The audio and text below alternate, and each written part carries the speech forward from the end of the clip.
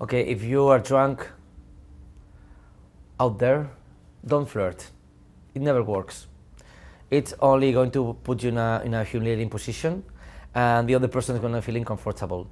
Do you remember that time when you were so drunk, but you were able to flirt with somebody and it ended in a good way, and then you were happy for the next few years? No, you don't remember that because it never happens. When you flirt while drunk,